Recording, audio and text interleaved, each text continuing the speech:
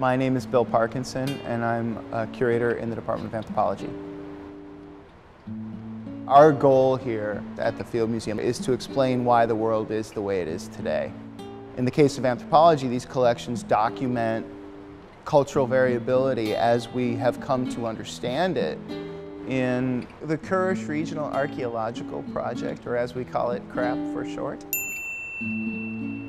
Rick and Attila and I started working together to excavate some of these early Copper Age settlement sites which hadn't really been systematically excavated. I started working in Hungary in the mid-1990s.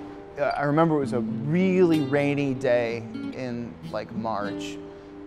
I'd met Attila, but we hadn't really talked, and he was the prehistorian in the local museum.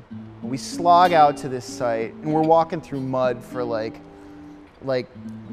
a mile, and he's not pleased with me at all this whole time. We finally get out to the site, and he says, oh, you might be right, there might be something to this. And so we're digging this Copper Age site, and all the dates are coming back. They're overlapping with Neolithic sites just down the road.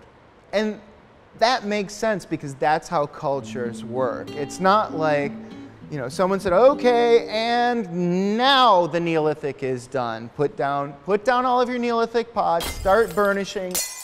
Are you burnishing? It doesn't work like that, and that's not the way cultures change. One of the things that we've been studying in our own research, the Koros Project, is what that means culturally to go from one time period to the other time period, to go from the Neolithic into the Copper Age. And we're starting to understand that at a very local level, how households were organized, how settlements were organized, how they related to each other across the landscape. And that continued, well, it still continues up to this day. It's been very, very fruitful, good collaboration.